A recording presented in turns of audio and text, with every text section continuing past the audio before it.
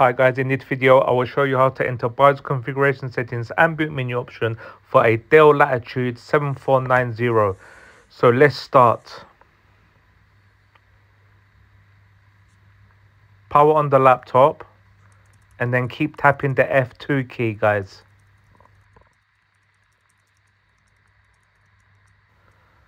Right, we have now entered BIOS, this key F2. So this is how BIOS configuration settings look like. There's many settings to choose from.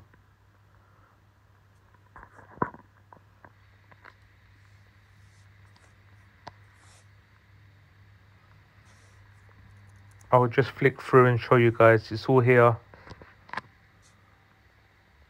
So I'm going to escape and now keep tapping the F12 to enter boot menu option.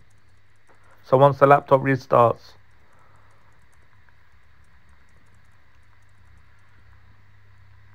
Right, this is the key F12. This is boot menu options. Your primary drive will show first. Below it will be your bootable drive, and then these are the other settings.